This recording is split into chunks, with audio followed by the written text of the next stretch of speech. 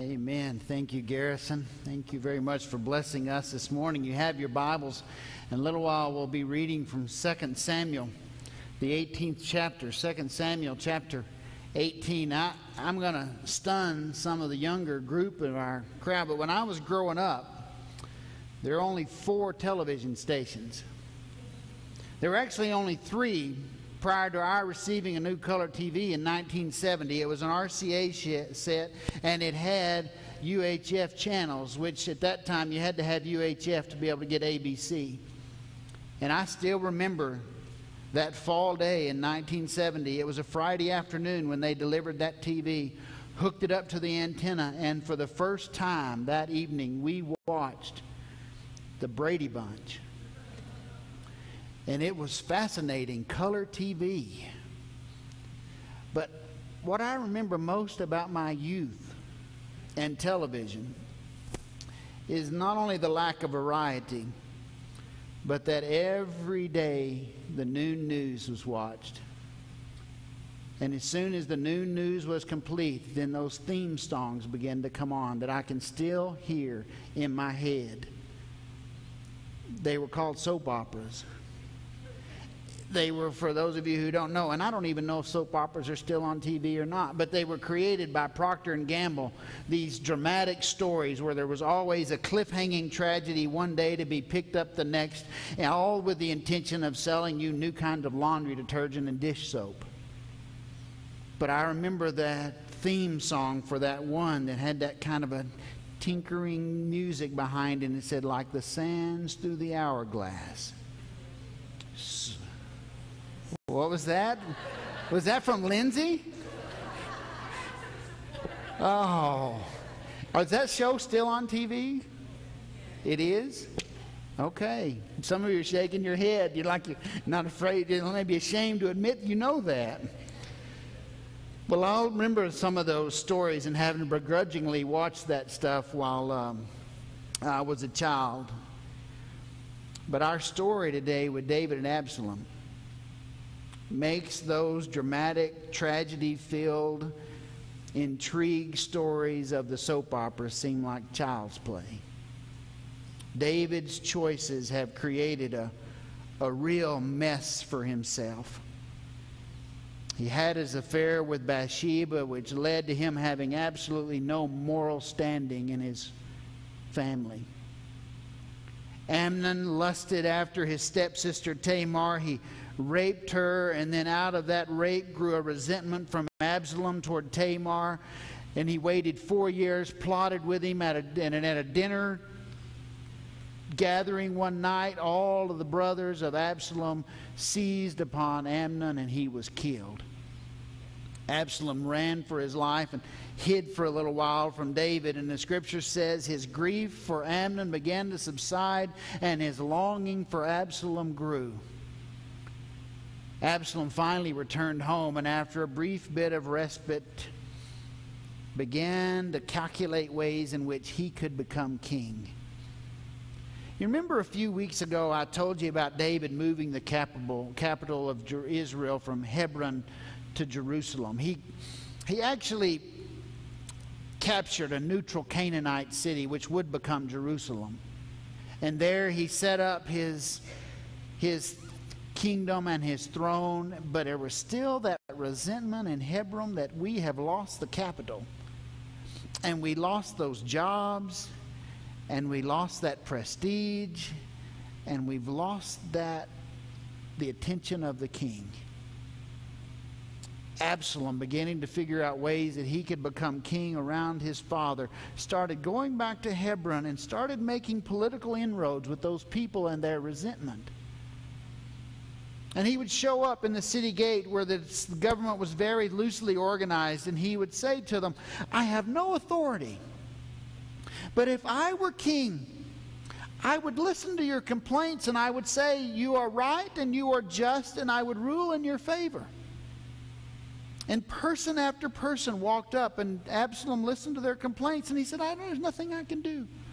But if I could do something, I would rule in your favor. It's perfect political philosophy.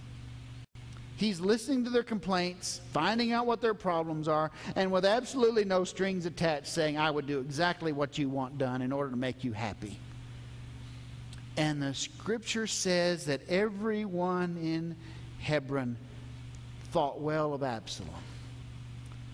So one day, Absalom tells his father, I have to go back to Hebron in order to keep a vow. And he sends words through messengers to Hebron. He said, as soon as you hear the trumpet blow, everyone in the city is supposed to stand up and shout, Absalom has been made king of Israel at Hebron. He goes to Hebron, the trumpet blows, people shout, Absalom has been made king, and word gets back to Jerusalem where David hears in his palace, and he runs for his life. Now here's where the intrigue really starts, and it's very complicated, and I'm just going to hit the high points. You can't really tell in this story who can be trusted and who's a secret agent and who's a double agent and who's just looking out for themselves. David sends one of his most trusted advisors back to Absalom, and he tells him, he said, you tell Absalom, just as I was with your father, I'll now be with you, and then you come back and tell me what he's saying. Who's he to believe? In the meantime, Ziba now shows up among David's men, one of the servants of Mephibosheth, and he says to the king, Mephibosheth is casting in with Absalom, but I've brought you food and all these provisions for the troops. And it goes back and forth, not knowing who to trust and why, and finally, battle is going to come in the woods of Ephraim. There are no woods in Ephraim now. It's been over the years between deforestation, cutting down the wood to build homes and this and that, and cutting down the forest to plant crops, and then drought. Ephraim now is just a rocky area in the Middle East. But that time it was a forest, a dense forest. And that's where the battle is going to be joined. And Absalom has all of these green soldiers around him, and David has seasoned troops at the command of a seasoned general, Joab. It's not going to be any kind of battle at all. And David pleads with them, please, please, please, please let me go. You remember earlier, he didn't go to battle, and he stayed in Jerusalem, and he walked around on his rooftop, and it got him into trouble. But this time he wants to go. They say, no, David, if you're killed, we have no reason to be fighting. If you're killed, then Absalom becomes king anyway. You stay back here and let us protect you. So he stayed home, and Absalom is with his green soldiers running around in that forest. And when David's seasoned soldiers began to join the battle, it turns into chaos. And Absalom summons the royal transportation of the day. He calls for a mule. And he jumps up on this mule, and he's trying to ride through the forest. And as he is riding along through the forest, his most prideful physical characteristic is too high in the air. Absalom has a beautiful mane of hair. The scripture says that when Absalom got his annual haircut, it weighed 6 pounds with what they cut off. This thick mane of hair is flowing in the wind as he's riding that mule, and it becomes stuck in the fork of an oak tree, and the mule keeps running, and Absalom is now hanging by the hair of his head. It's one of those spots. You're in the middle of a battle. You don't know how close the enemy is. You can't say anything. All he can do is hang in silence and wish for a pair of scissors. And he just hangs there. And one of David's soldiers sees him hanging, goes back to Joab and says, Absalom is hanging in a tree. He can be captured. And Joab said, you saw him hanging in a tree and you didn't kill him? He said, no, I heard David tell you, be kind to my son Absalom. Don't kill him. Joab said, I'm not going to stay here and listen to any more of this. I would have gladly given you 10 pieces of silver and a new belt if you would have already killed him. Joab goes out and, well, let's just read the scripture together. Reading in verse 9 of chapter 18. Absalom happened to meet the servants of David, And Absalom was riding on his mule, and the mule went under the thick branches of a great oak, and his head caught fast in the oak, and he was left hanging between heaven and earth, while the mule he was under went on without him. And a man saw it and told Joab, I saw Absalom hanging in an oak. And Joab said to the man who told him, What, you saw him? Why then didn't you strike him there to the ground? I would have been glad to give you 10 pieces of silver and a belt. But the man said to Joab, Even if I had in my hand the weight of 1,000 pieces of silver, I would not raise my hand against the king's son. For in our hearing the king commanded you and Abishai and Ittai, saying, For my sake protect the young man Absalom. On the other hand, if I've dealt treacherously against his life, and there's nothing hidden from the king, then you yourself would have stood aloof. Joab said, I'll not waste any time like this with you. And he took 3 spears in his hand, and he thrust them into the heart of Absalom. And while he was still alive in the oak, and then the 10 men from Joab's armor bearers surrounded Absalom and struck him and killed him. And then Joab sounded the trumpet, and the troops came back from pursuing Israel, for Joab restrained the troops. The unnamed soldier tells Joab, I wouldn't touch him for anything, because as soon as I did, word to get back to the king, and then you would stand there with your hands in your pockets and say, I didn't have anything to do with it, and I would take the punishment for killing the king's son. Joab had none of that. He wanted the military expediency of ending the battle right now. As soon as Absalom is gone, the war is over. So they go out and they kill him twice, according to this passage of Scripture. They kill him with Joab kills him with 3 spears to the heart, and then they take him down, and the 10 armor bearers of Joab kill him again. And then they go and they take the body of the king's son and they throw it down in a ravine, and they cover it over with rocks in a very unceremonious battle, and it is over. It all started when David got up with an idle mind and walked around the rooftop and saw Bathsheba. And he lost his moral standing, and that led to anger in the children, and he couldn't do anything about their misbehaving. And one thing led to another, and one son is dead, and a daughter is raped, and now this son is dead. Absalom, the tall, good-looking orator of Israel, is dead. 2 messengers run from the scene of the battle. The first runs toward David and gets there, and David says to him, Do you have word of the battle? And the messenger says to him, Oh, yes. Yes, the battle is over and all is well with the king. And he says, What about Absalom? And he said, King, there was a great battle, and I am not sure the results. The second one comes running up, and he tells him, King, all is well with you. And David says to him, What about Absalom? And he said, Oh, that every man who ever challenges the king would meet the same fate. And David knew his son was dead. His words were, the king was deeply moved and went up to the chamber over the gate and wept.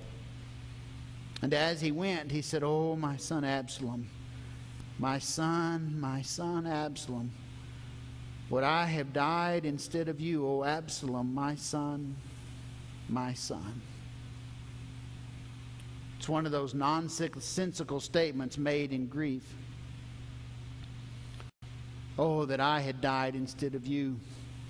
David didn't mean that. If David would have died instead of Absalom, all he had to do was stay home. Absalom would have taken care of him. It's like Elijah running from Jezebel, and when he gets into safe territory, he sits under a broom tree and he tells the Lord, Lord, I'm the only righteous person left in the whole kingdom, and I might as well die. Lord, just go ahead and take me now. The prophet didn't mean that. If he wanted to die, all he had to do was stop running. Jezebel would have killed him. All David had to do was stay home. No, this is not grief of wanting to change spots. This is grief about choices. This entire sad story in the nation of Israel is about choices. It's about David's choice to stay home from a battle and become bored with his wealth of his own life. It's about his choice to wander around on the roof looking down into the courtyards of his neighbors. It's about his choice to send a messenger. And then when he finds out that she is married, and I'm married, not only married, but married to one of the soldiers who is fighting for him, he makes a choice. And then there are choices with his sons and with his daughters. It's choice after choice after choice. This is the story of the choices that Absalom made. Rather than dealing with justice and rather than confronting his father with the injustice of the rape of his sister, he made a choice to take matters into his own hands, and then a choice to go to Hebron, and then a choice to start the coup, and a choice to bring military might against his father. He made a choice. And then Joab, who's the military commander, listens to the word of David, don't harm my son. But he makes a choice to end the battle is worth more than the words of the king. And they kill Absalom. That's a choice. It's a choice that Joab will pay for later in the story. But in all these choices, there's this one wise man, unnamed in the story. The one who saw Absalom hanging by the hair of his head from the tree. He's the only wise person in the bunch. And he heard the words of the king, and he honors the words of the king. He's not going to raise his sword against the king's son.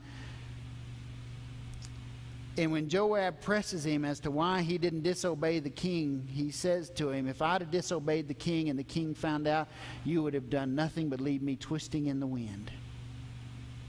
The one wise man and his choices. Now, it's right here in this point in the sermon when I should probably press you with some kind of application about the choices you've made in your life.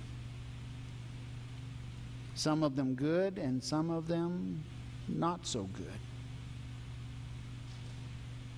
Some of them you're proud of and some of them you hope nobody knows about. But you know, I don't think I really have to make that application for you. I think you're probably already thinking about those things yourself. Stumbled onto a nice little recommendation from Amazon, a book they thought I might like, which is their way of saying, would you buy something else? The Unlikely Pilgrimage of Harold Fry. Harold has retired in southern England from a lifetime of working in a brewery where he does not drink the product, he is quick to say. And he has retired to a quiet life of just kind of coexisting with his wife Maureen and ignoring their widower or avoiding their widower neighbor Rex next door, who always wants to talk. One day they're sitting at the breakfast table arguing about how to best put on the butter on the toast and the jam on the toast. And a letter arrives, and it is from Queenie Hennessy. He hadn't heard of Queenie Hennessy in 20 years. He opens the letter and it says, Dear Harold, I know it's been a long time. I wanted you to know that I am on the hospice at Berwick-on-Tweed in Scotland. I've been diagnosed with cancer and I've had one operation and it did not work, and I am at peace with that. But I wanted to say thank you for your kindness, Queenie. So he mulls that letter over for a while and goes to the cabinet and takes out a sheet of paper and sketches back a note of thanks, friendship, consolation. Puts it in an envelope, puts a stamp on it, and tells his wife Maureen, I'm going to go mail this letter. And he starts out, and as he goes toward the mailbox, he's mulling over his words, and they seem so inadequate. So he decides to mull them over further, and he walks past the first mailbox, and then the second mailbox, and then the third mailbox, and pretty soon he's on the north side of town, and he's out of mailboxes, and he still hasn't got the letter mailed. So he decides he'll walk on to the next town and consider his words further and put it in the mailbox there. And before you know it, he's come up with this idea in his head as he's walked along. I am going to walk to Scotland, and I am going to tell her what her life has meant to me. He's 70 years old, wearing a windbreaker and deck shoes. Nothing else on his person.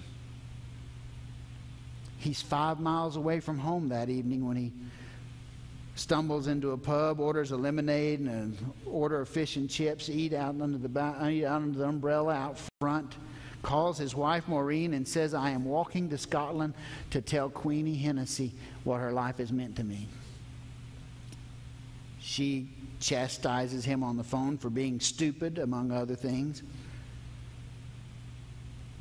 But they hang up the phone, and the next morning he takes off in his deck shoes and he's walking north. He doesn't even know exactly how to get there, so he buys a map along the way. And I'll save you all the details of the trip.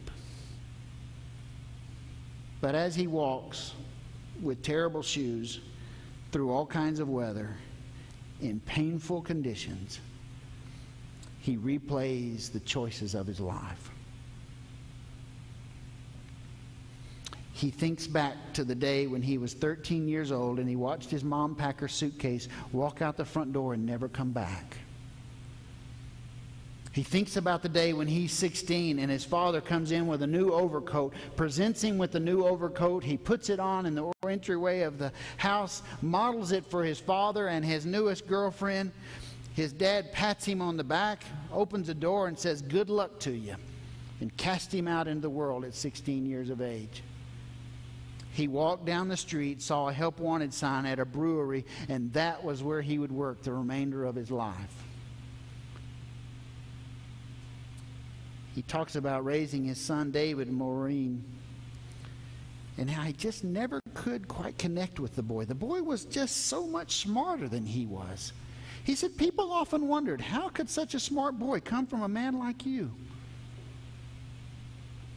And all through the book, there is this tension that David never comes home, and David never writes, and David never calls, but one day he's going to.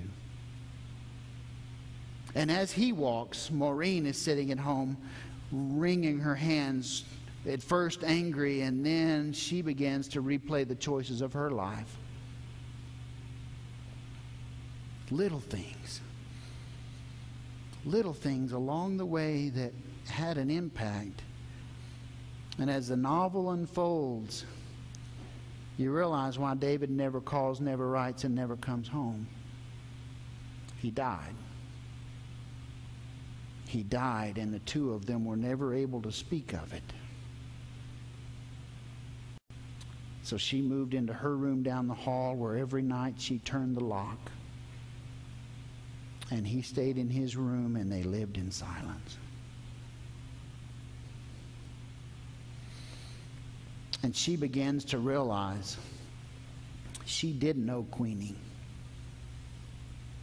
And Queenie had come to see her. She had come to see her on the afternoon after she had been fired from the bookkeeping department working with Harold. The night before, in his grief, Harold had gone into his boss's office angry. His boss was a real jerk. A man who married frequently and physically beat his wives. He went into that office and he smashed the boss's crystal clown set into 1,000,000 pieces. And the next morning when Queenie arrives for work, the boss is in an outrage, and she puts two and two together, and she realizes that the grieving father has gone in there and he has destroyed those clowns. And so she walks in and she says to the boss, I'm sorry, I was dusting. It's my fault, I did it. He fires her on the spot. Queenie goes to Maureen and she says, tell Harold He's always been kind to me, and it's the least I could do for him in his moment of need. And she left, and for 20 years they never heard from her. But Maureen chose to never tell Harold what Queenie did. She let him suffer in his own sin that Queenie paid for with his lack of courage.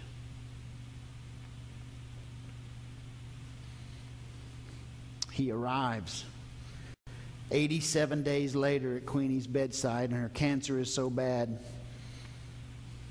she is unable to speak. He sits on the bed, he holds her hands, he tells her, "I'm sorry and thank you."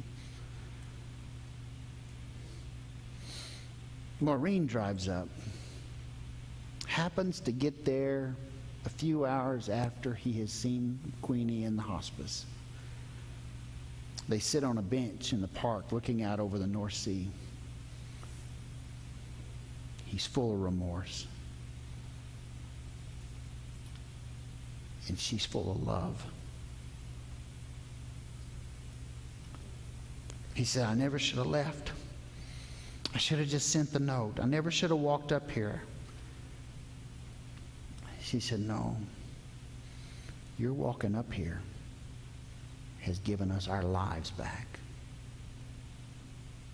And he says, "But what about it?" She pushes her hands over his mouth, her finger over his mouth, and she says, "Shh. Those choices are in the past. We get to start over today." And the two of them walk off toward their car, doing something they haven't done since David died. Holding hands. Choices matter. If there are any lessons from David's life, it's that choices matter. And Absalom's and Joab's and the unnamed man. And the wonderful thing is that even when we make bad choices, the grace of God can put them right.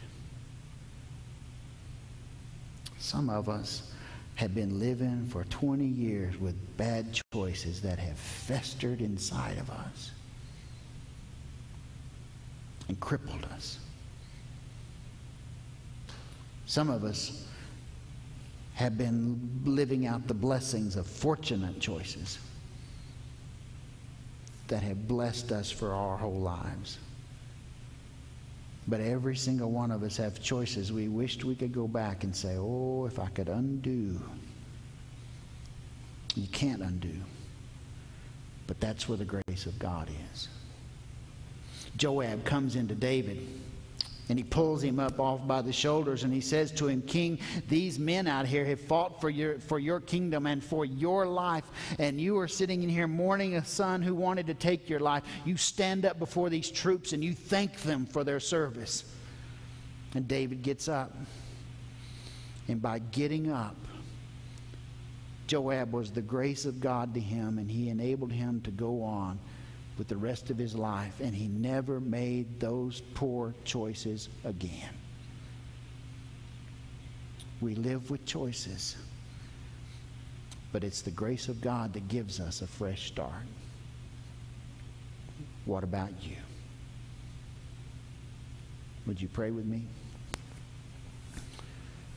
Our Heavenly Father, we're surrounded by the choices of our lives. Words that we said or we didn't say. Actions that we took or we didn't take.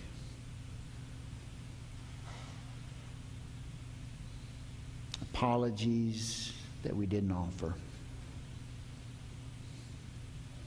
Prideful stands that drove a wedge.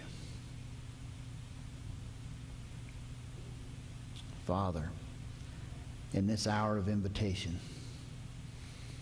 I ask that your grace reach down into the choices of our lives. Give us a fresh moment. a new start, and the ability to go forward in your love. Father, may you, grace, speak to us in this day and pull us up past all the things that we can't undo. In Jesus' name we pray. Amen. Our hymn of invitation this morning is, I have decided to follow Jesus. Perhaps you're here today and you've never accepted Christ as Savior. You come. Accept Him as Lord and Savior and make that choice to leave everything else in the past. Perhaps you're here looking for a church home. Come and join with us. Perhaps you'd like to have a word of prayer, of peace, of reconciliation, of intercession for your needs. Whatever the need, let's deal honestly with the Lord and with the Holy Spirit in this time. Let's stand and sing together, I have decided to follow Jesus.